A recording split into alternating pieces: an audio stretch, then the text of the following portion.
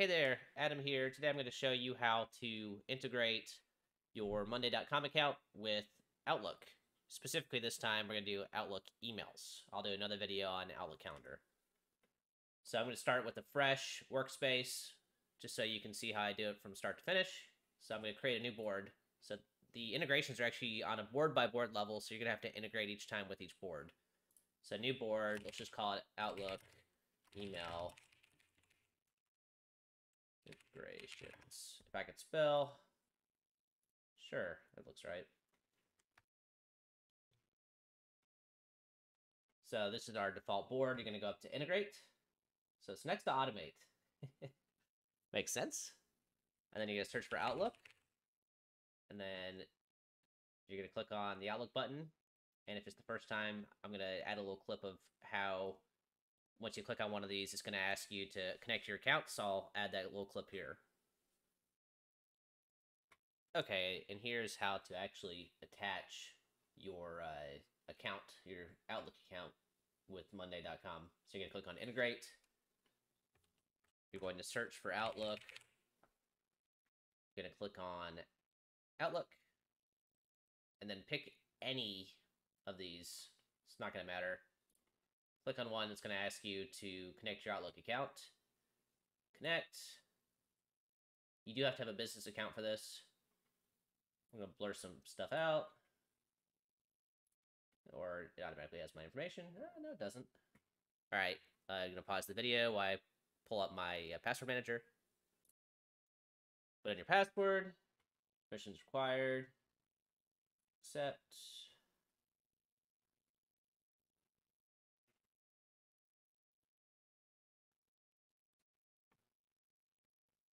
Wait for the loading screen. It's slower than expected.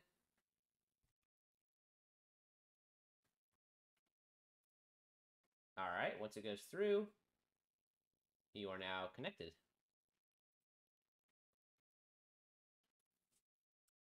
Okay, now that you've gotten the connection, now we're going to click on here. This is the option. So it is a little less robust than the board integrations. Board integrations, you know, you can sort of do them by scratch.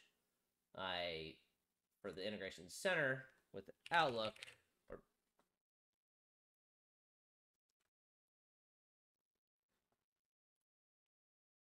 okay, so now we're at back here after we've got our actual account connected. That's just a one time per account thing. So now whenever you click on integrations on the board, it'll work each time. So you see you have less options here than say like the automations, where if you go to automations, you can sort of create them customly from scratch. Not the case with integrations. Integrations are narrow. That's okay though. It's narrow is okay. Narrow works. So the big one is my favorite personally is this one. When a new item is created, I send an email to somebody. So you can choose your account. So this is the one that I already attached earlier on. So we're going to select Adam. And then when it says send an email, you can say what the type of email is. Let's just say new item on Outlook board. And then this is the auto population. So this is where the magic sort of works. This is your different categories that were on your board. I'll show you again in a second. That's just the default one. So in this case, you can actually just do this way. So new item on board name instead. And then let's just say whatever the item name may be. So item name was created on today's date. And then who do I want to email? Well, you got a couple options here. You can create a custom column, or in this case, I just want to email myself. So I'm just going to email me, add to board. So now you're going to see up here, you got board integrations with Outlook. So let's create a new item. And let's just say testing for the YouTube video. Create, and we'll give it a second. Well, we're waiting on that to send. Let's go back up to integrations and go back to Outlook. Oh, I heard a ping. I think coming through on my cell phone at least. So, there we go. So now you're going to see testing for YouTube video. It's this one, test for YouTube, created on, oh, whoops. So now you're going to see the error that I made here. I did not have an automation for the date. So let's try it again. Do it correctly this time. Testing for YouTube again. Date of, well, now you're going to see, again, we're going to have the same issue. It's going to send, it's not going to have a date. So to do this correctly, you'd have to set up an automation to have an automatic date. Or you can just modify this to not have a date at all. So let's just say it's created, and then you can update it, and then you've got what you want. Now, this is as flexible as you'd like it to be. You know, of course, I think this is probably the easiest way to do it, but one of the more robust methods is if you want to go in and set it based on due dates. So, for example, if the status, you know, this is also a good one. Every time period, let's just say once a week. Weekly, Monday at 8 a.m. So if status is not done, you can have it send an email for each item on this board. So let's just say this is like your critical board. You know, your hop on it. These are our target items need to get done. They may not have a specific due date, but it's sort of your organizational wide major goals. So then you can say, you know, major goals still not completed. Item name, and then type out your email, whatever you want it to be. Have it sent to yourself. Have it sent to anybody else in the organization. So the person icon is, again, whoever's assigned to the item.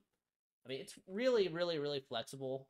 So it's a little hard to get down into the weeds. I can make a separate video on very useful ones, but just how to connect it, it's just as easy as that. And again, sort of the big ticket items are column changes, status changes, when something new is created, and you know, the time period ones are pretty neat too. So if it's still on a board and you want to have an email sent to somebody, let's just say, for example, in my business, we have clients that need to fill out documentation. So let's just say we have a questionnaire, we sent it to them, we want it to be done before we can progress further with their case, but they still haven't done it. So we can have a time period to send an automatic email to the client and say, hey, still waiting on this questionnaire, please send it to us when you have a chance. Once they send it to us, you check off the item off the board, they quit getting these automatic reminders. You know, there's other software like HubSpot and you know, other CRMs that are more robust or at least easier to use. But I think one of the best things about Monday is that it can sort of just do everything.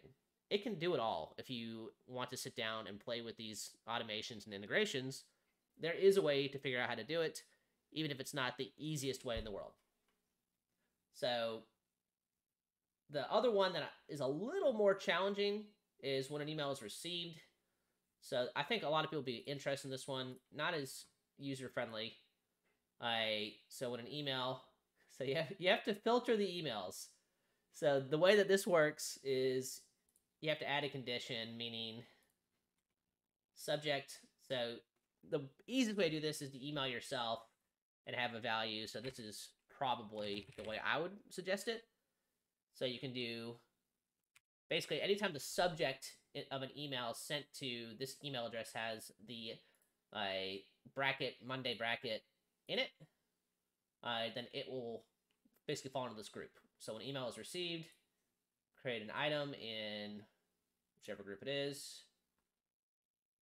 So let's just say add to board. So I'm going to email myself and show you how that works. So let me pull it over to the other screen. So email myself. And then you do it like this. Bracket, Monday. Here's an email to add. Please add board. And then we'll give it a second to figure out what's going on. That is a very useful one if you can get used to it. And there you go. It made the subject line with this. So you could actually do some pretty fascinating stuff with this particular one. Going through and connecting. You could have Monday, and then you could actually, let's just say you wanted to have it go to specific boards instead of just this one sort of primary board. And now I'm propagating additional emails based upon emails landing, based upon new items being created. So perhaps not the most email polite way to do that. But you can do a lot with this. You can have conditions, different conditions for different groups, different conditions for different boards. Lots of fun stuff you can do there. So hopefully this gave you sort of an overview on what you can do with email integration. I will do another video on the Gmail calendar or the Outlook calendar integration, but for today, I think that is enough.